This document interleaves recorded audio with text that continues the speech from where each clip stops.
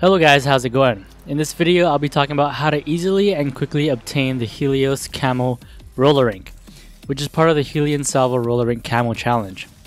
In order to unlock the next tier of camos, you need to complete all the camo challenges in this tier. In order to unlock that, you must get 10 kills with the rocket, but it must be direct hit kills.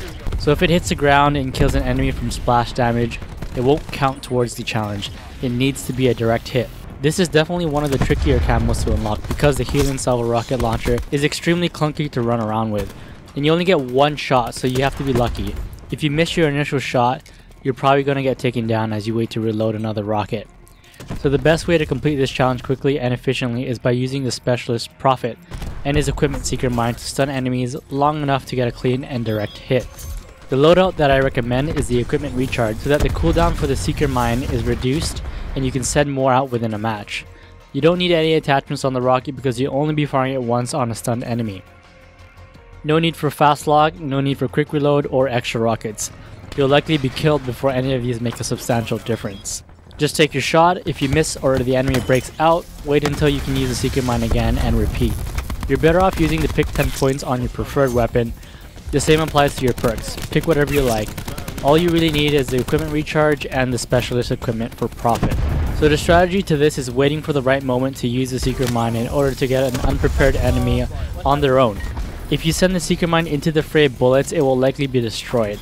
This challenge requires a bit of patience, but if you can't get it in first try, just play the match as usual until you can get the seeker mine again. You'll want to flank the enemies or come from the sides, any area that they are least expecting. You'll also want to stay away from any open areas. Ideally, you should be throwing the seeker mine in close quarters or in corridors.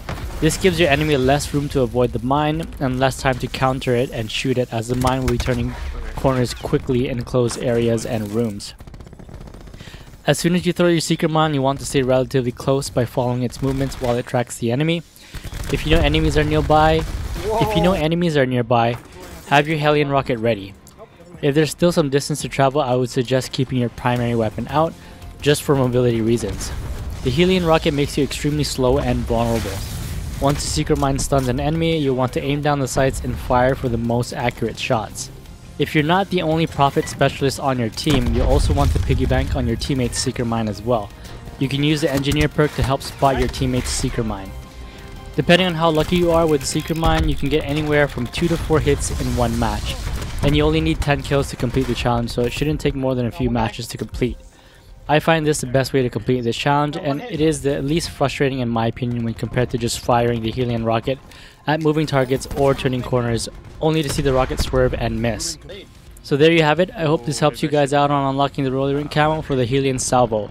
Let me know how this strategy works for you, or if you have any other tips or suggestions on completing this. I hope you guys enjoyed the video. Please leave a like and subscribe. Take it easy, guys.